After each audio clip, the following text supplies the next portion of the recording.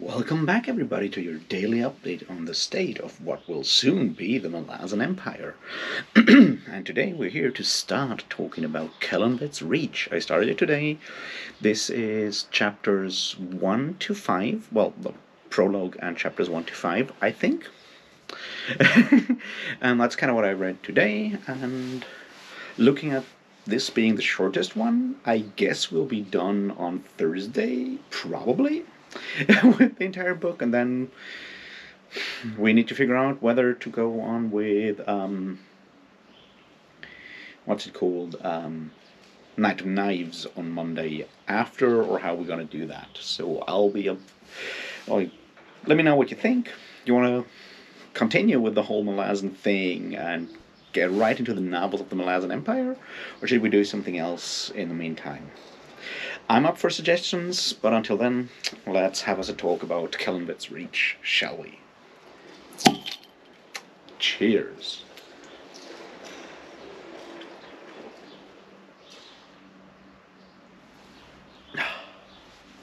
Alright, so Kellanved's Reach starts out in a way that I find interesting, in that we have an even broader panorama, I guess, than in the first two books. So from a very tight narrative just about that one siege in Lihang and those three main viewpoint characters, we went to Denhouse Landing, where we introduce a few more characters, few more viewpoints, few more places, with Kartul and what happens in Malaz and in Shadow and whatnot. Also what kind of happens in Nap. So we have that, and now even in the first couple of chapters, we jump around quite a bit. I mean, we're no longer in Kartul because Teishren is now in Malaz Island. But we go back to Lihang, we go back to Itkokan, we go to actual Nap, we go to some other places on the Quantali continent, and meet a bunch of new characters and viewpoints. So it feels, I guess, more like a typical Malazan novel, like a Malazan Book of the Fallen or Novels of the Malazan Empire book, in that we jump around quite a bit more. Which I kind of get, because this is sort of leading up to the whole Malazan thing, to the whole Empire thing. But on the other hand, it's a bit sad, because I really enjoyed the really tight focus of the first novel, and the even still, slightly tighter focus of the second one. But here we are. We need to, broaden up, because this is no longer just about a bunch of, crazy young people doing dumb shit in a city. It's way bigger and way more complex at this point. And this is certainly reflected in the fact that we have a way larger panorama of, stuff happening.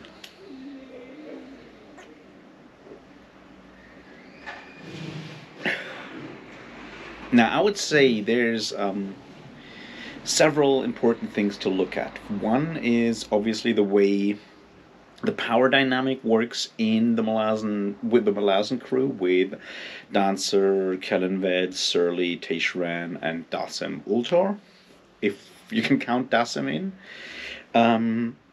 We have that right at the beginning. We have that whole thing going on with Kellanved and Dancer deciding to go off to figure out what's going on with that Imma spear thing that they found at the beginning of the first book. And we have that conversation with Surly when she asks Dancer what she should do if, while they are gone. She's like, hey, do whatever you want with the whole place. And we realize that something that, Dancer puts it into words, something that we've known all the time, is that, neither Dancer nor Kellanved are actually interested in a worldly empire or worldly power in any way. Dancer is looking for challenges, things to put himself against, things to overcome, and, Kellanved, we don't know. Probably power, maybe just finding things out, so it's more like magical power and knowledge that he's after. But the Empire is sort of a byproduct, like ruling Malaz Island is sort of a byproduct of all of that. It's not their end goal. Whereas Surly, coming from a aristocratic background in Nap, is very much looking for worldly power, to regain her power in Nap, possibly to expand it, and this is the interesting bit there. She, as an aristocrat, even though aristocrats are oftentimes really bad at ruling and being responsible for their subjects, it's at least part of their ethos, right? So Surly is the only one in that regard that actually thinks about the fact that an empire, or even just a city, island, state, whatever have you, comes with responsibilities. Taishren doesn't care about that. He's just looking for, like, he's the nerd who wants to study stuff. Dasem Ultor doesn't care about it because he's doing Hood's job and that's it. He doesn't care about, like, we see that even like in the conversation that Nedurian has with him when he's like, you better start training those soldiers because they might need that because they're soldiers. And Dassem's like, well, everyone's gonna die anyway. It's like, yeah, but you might still help them live a bit longer. And it's like, yeah, but I'm a servant of the god of death. I don't care if they live longer. So we have like no one really caring for like the general, like the people at this point. Except Surly, and Surly doesn't, really, but at least she thinks about the fact that there is, logistics and administration that has to be done. And once again, as an aristocrat, she kind of also feels, I guess, that it's her, I don't want to say divine right, but it's her right to rule and do these things. Turns out she's just not really good at it, but that's another story for another day. So far, she's doing the best job out of all the people that are available.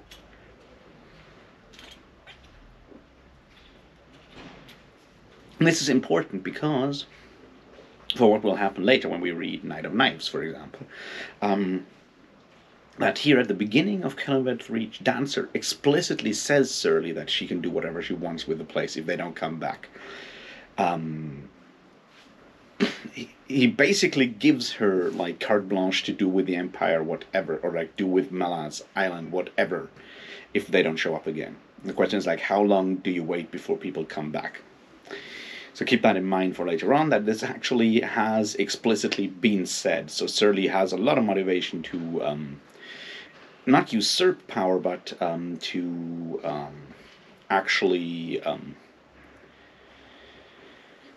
how to say, make that power that she already has, like, build that into like a solid foundation, make these things more than just happenstance.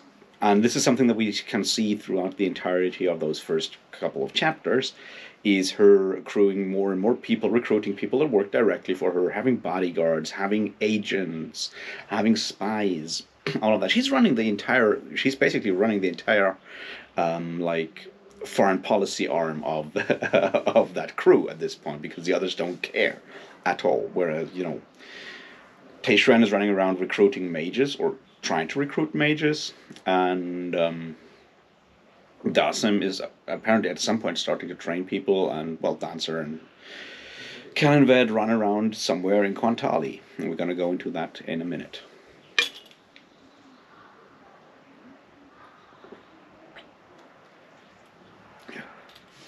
But overall, I find it a very interesting aspect to see how the entirety of that organization is built up, and consists of very, very different people with very different aims and capabilities, and how that will then later on form the basis for what becomes the Malazan Empire, and explains why things happen in specific ways in the Malazan Empire, I guess.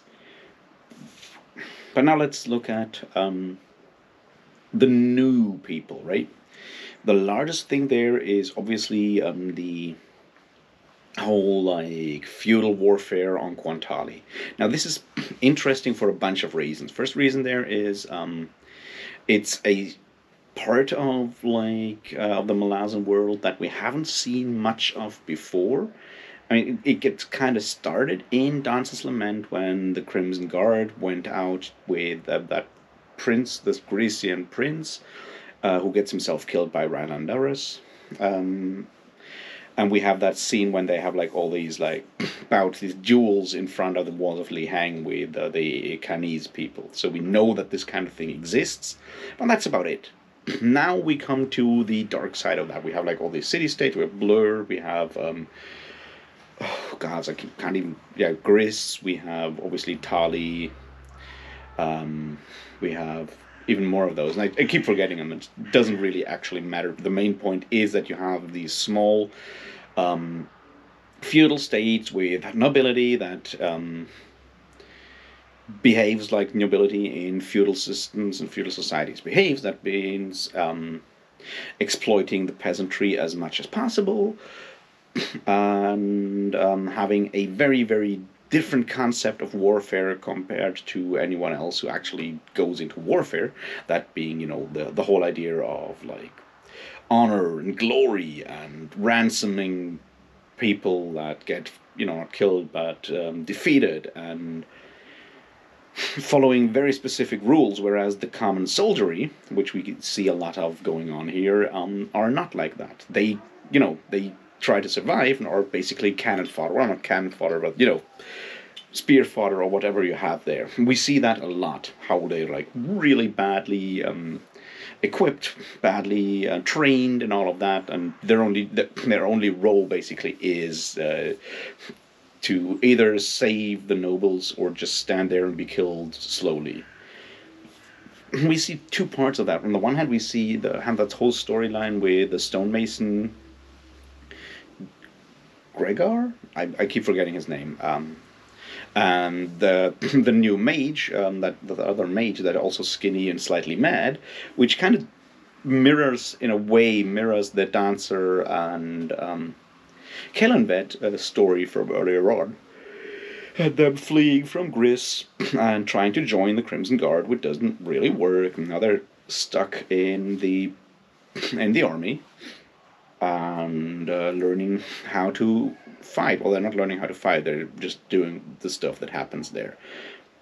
And then on the other hand, we obviously have the group of mercenaries under. Oh God, I keep forgetting his names. I'll promise I'll know names tomorrow, I hope. But someone I suspect to become Greymane because he already has grey hair. And as I said, this will be interesting to see.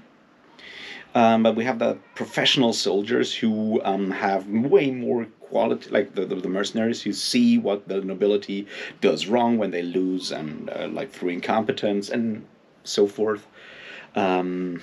And are able to judge that and maybe make a difference. We have that part of it. And on the other hand, we see, obviously, those poor regular soldiers who are basically just pressed into service as, a form of taxation. And I find it very, not very fascinating, but what I appreciated about that part is that Ian Esslemont is not holding back there. He's very explicit in stating on how that feudal system works. He's very explicit in stating that it's basically using those people as soldiers, as pike wielders mostly, which is obviously the worst part of like being a soldier ever, or spear carriers, not even pike wielders. That being a form of taxation and exploitation. He's very explicit about that. And I think it's important to keep that in mind because it's something that we certainly find in medieval or late medieval and early modern warfare in Europe. And this is the other part. This particular stuff with those small kingdoms in Quantali squabbling with each other is as close to typical medieval fantasy in Europe, typical European medieval fantasy that we see so much of, or have seen so much of over the years, is as close as we get to that in the Malayan world. So it's just fun to see that it is there, and see also all the disadvantages of it, and showing the romanticization of it. Because the other bit there that we learn with the ransoming and so forth is that because you have that higher like nobility or aristocracy, aristocracy, we have that point, right? There is very few consequences for them to engage in that continuous warfare. They gain honor and glory, and maybe they lose, so they get, disgraced for a while, or just ransomed, and then they just go and play again. The consequences for the nobility are far more far less tangible than those for the common soldiery, which obviously explains why in such a system you kind of have continuous warfare, because there's a lot to gain in the system that makes the nobility, that being honor, glory, and reputation, and there's very little to lose in the way of life and stuff like that. So of course that whole conflict will continue until someone comes and changes that entire system, which is what we will see with the Malazan Empire later, because the Malazan troops are actually well equipped and well trained, and the common soldier is appreciated in a way that the common soldier, they are not appreciated under the feudal systems of Quantali. So it's something that we spoke about before, the idea of that being something of disruptive agent, the Malazan Empire, and we'll see where that will be going in the future, I guess.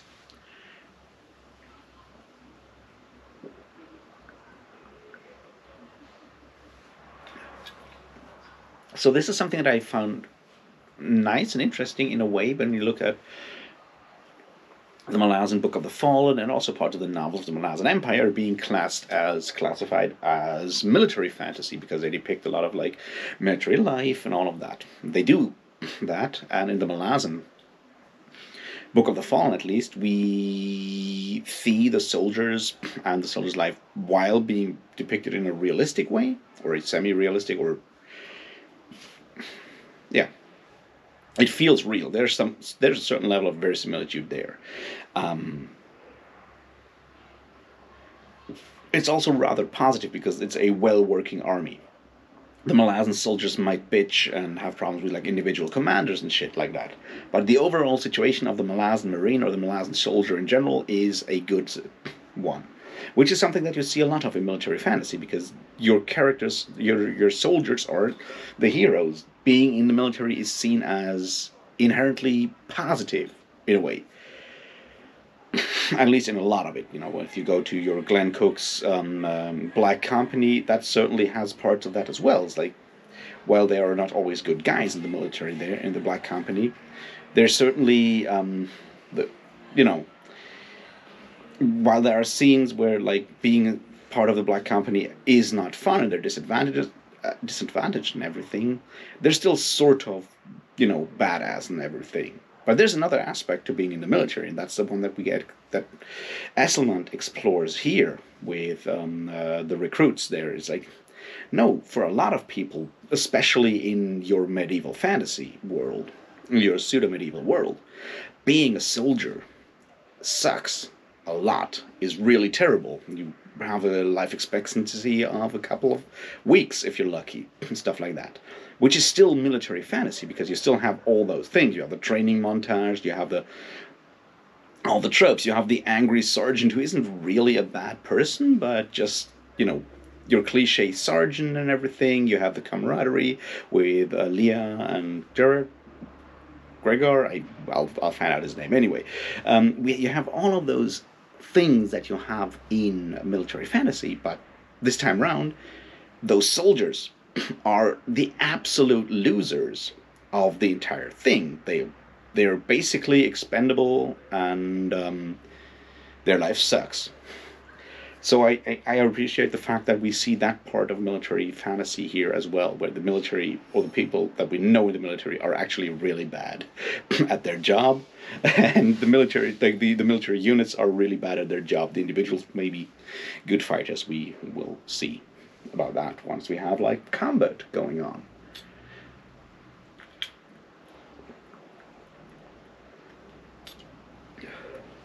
And we obviously have that other trope of military fantasy, that being the commanding officers being terrible at their job, the employees being your employers being very bad at a job. We have that when it comes to that fort they need to defend, that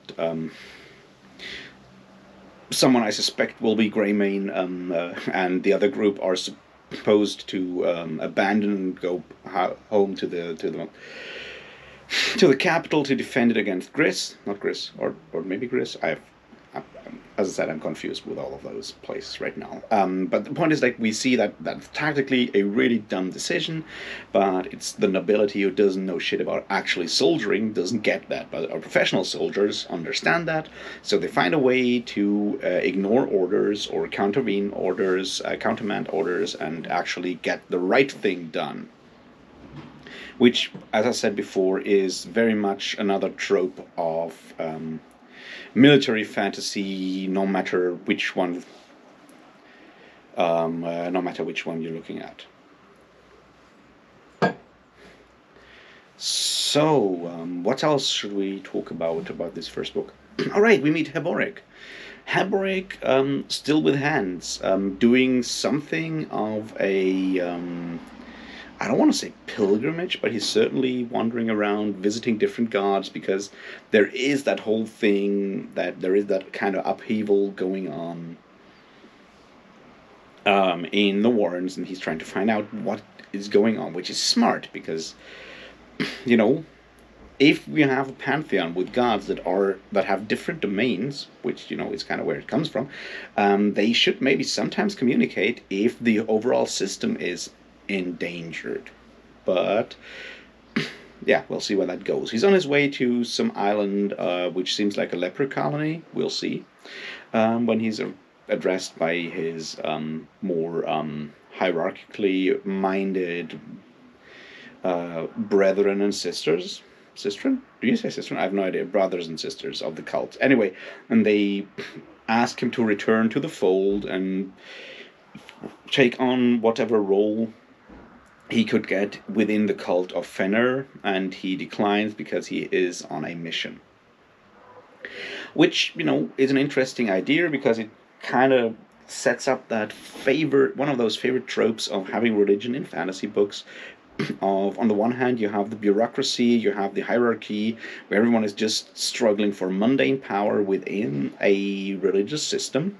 And then you have the true believers who have some kind of revelation or whatever connection to the actual deity, which in this world exists, and they are going against the hierarchy. And this is something that is very interesting to me, that we very rarely have fantasy worlds where a religious hierarchy is ever a good thing. And there's like a philosophical idea behind that hierarchies are bad, that hierarchies are especially bad in religion, because in religion they kind of prevent or go against the original doctrine of the religion, which is an interesting idea for a lot of reasons. And my suspicion is that it comes from, at least in Western society, our general mistrust for a lot of people of organized religion, especially the Catholic Church being the sort of organized religion in our medieval settings that are usually the inspiration for fantasy books.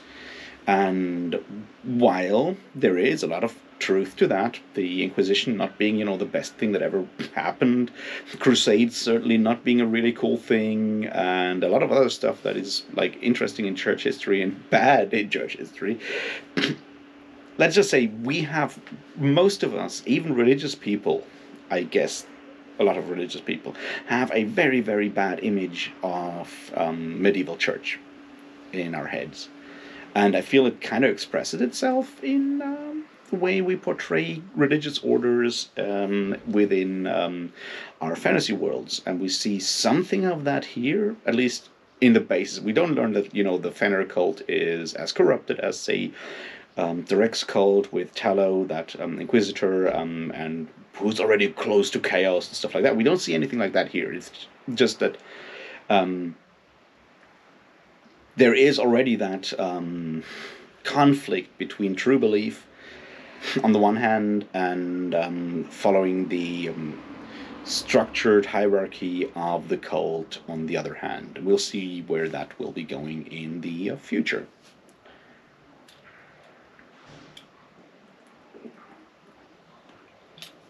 All right, what else would be interesting? Yeah, quick updates. We finally actually get to see what's going on in Nap with Surly's brother, and we go back to Itkokan for a second to meet Iko, who is still doing her thing with the new king, where she's still like his protectress, and there's a warning by a witch who is scared of what is going on Malaz Island, because at some point people realize that Kellanved mucking about with Shadow will lead to a lot of consequences. And she first warns the witch Jardine. First warns or goes to the court in Kokan, and then hires on with the King of Nap to maybe do something about Kellanved. We'll see where that is going. At the same time, we have another interesting aspect with the Seti, the encounter with the Seti in and Kellanved and Dancer, about the fact that their nomad lifestyle is threatened or about to end, and they're aware of it, which once again is one of those themes that we see a lot in the Malazian world, both in Stephen Erickson's writings and in Ian Esslemont's writing, because it's something that I guess comes with that anthropological background. You see how certain, like, agrarian societies